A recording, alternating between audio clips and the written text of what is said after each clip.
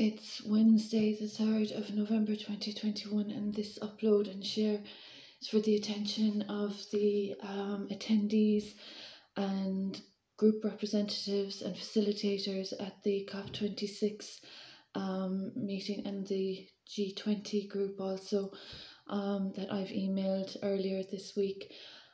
This upload is with regard to the ongoing matter of human rights abuses that I've been experiencing as a mother since I gave birth in my home country, and the offences that have been caused against my royal marriage, my matrimony and my nuptials, and the issue of individuals that have been really disrespectful to my child and my marital and ancestral home and farm holdings.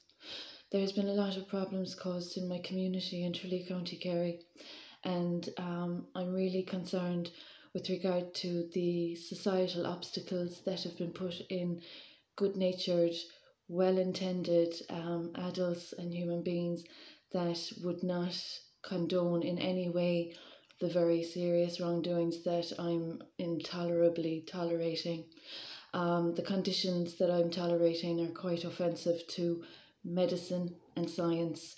There have been individuals that have not been exactly ethical and that haven't been exactly respectful of faith and haven't been respectful of sacred when damaging my sacred light body since 2016, and damaged not only my light body but nature and wildlife also.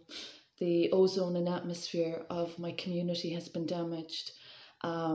Nature and wildlife has been affected, and it has all arisen and originated with very dangerous damages to my sacred light.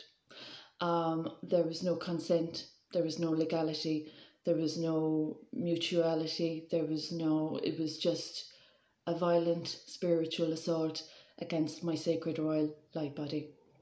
So the individuals that have been in this community taking liberties, obstructing justice since 2016, 2017, that also involves the unlawful care order of my beautiful child that I gave birth to within wedlock in 2015, that is without his parents and that isn't in his home, is also another very serious issue for women and children's rights.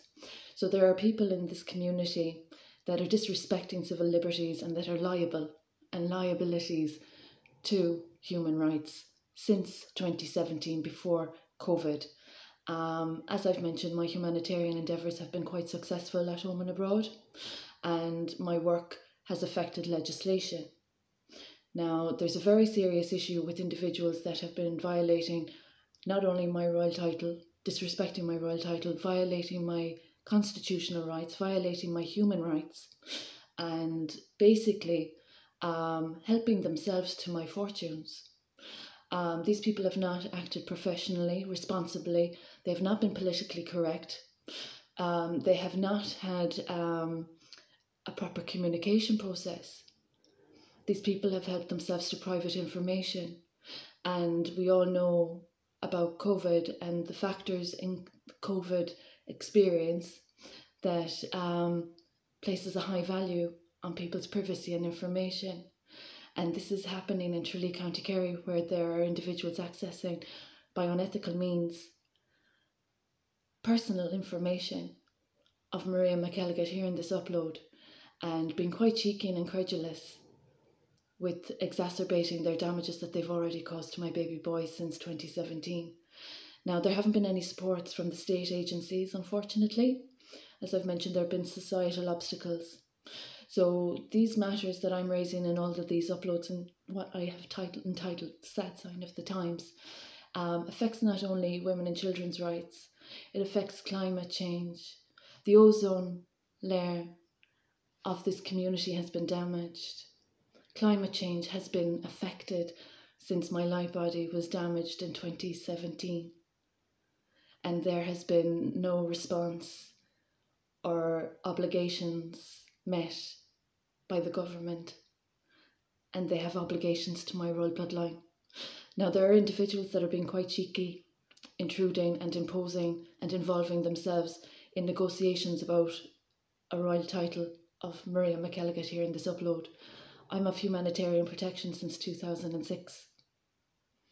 I have worked with the President's Office, I have worked with young people, and I have successfully achieved positive change and developments in society with regard to health, well-being, a variety of topics. As a recovery advocate since 2006, I represent sanity and sobriety. What I'm tolerating is insanity. So there are political leaders that are aware of the damages that I've unduly experienced, and they've been quite disrespectful to my bloodline, and they've been quite disrespectful to the upbringing of my child, and they've been quite disrespectful to the positive change that I set about in this country and abroad in 2018, that other individuals have not been a part of and that are not in a position to be taking credit for. Now, the individuals that have damaged wildlife and nature and climate change since damaging my sacred light body in 2017 with their unethical practices, while also being a financial theft and repeat financial fraudulence, are all issues that I'm contending with and hoping that the relevant agencies will duly address as soon as possible, due to the nature of the insanity that these people are representing in society, unfortunately. So the abode where I'm at has been disrespected. The environment and climate of my apartment where I'm living, my farm holdings, have been disrespected also since 2017, 2018. And it's human rights that are to be prioritised, not people's mercurial acquisitions that affect women and children's rights. So as an educator with a very clean track record experience in slander, I'd appreciate those of COP26 contacting me personally with regard to the incompetence and incredulous, intolerable discourtesy I'm tolerating as a married mother whose matrimony has been disrespected very severely and whose only child has been also severely disrespected. The ombudsman that I've contacted since 2017, I'm still awaiting in Tralee, County Kerry. So that's quite serious. It's 2021. So the obligations of the government to my royal title are another issue, and those intruding that have no right to discuss my position in society would be kindly advised to understand the remit of this circumstance and the issue of royal patronage that is being disrespected by intolerable behaviour. So I would hope that the democracy will respect its country's royal patronage of this person, Maria McElligott, and I'd appreciate acknowledgement and a bit of responsible behaviour to set a good example to young people. As I've mentioned, wildlife, nature legislation, all arisen, and healthcare legislation, all arising from damages to my sacred light body in 2017.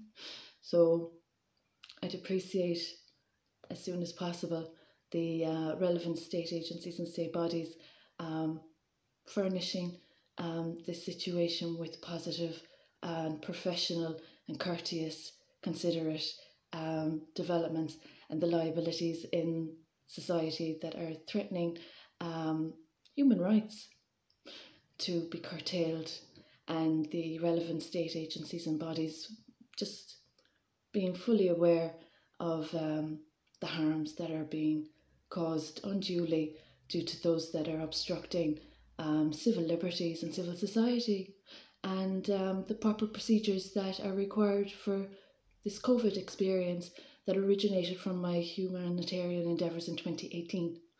So after all my good work, I'd appreciate a little bit of proper professionalism. Would be really considerate and really outstanding and respectful to courage and bravery, which has also had a role to play in my humanitarian endeavours, not only since 2006, but more recently again since 2017, 2018. So I'd appreciate the Honourable Government at this stage of the day in 2021 fulfilling its obligations to my position, role and function and title in society, and I would like to acknowledge the good efforts of the representatives of COP26 in their endeavours also with climate change and such and so, and positive progress in the world. So that's my upload for today, and I'd appreciate prompt acknowledgement after 4 years waiting for the Ombudsman since 2017.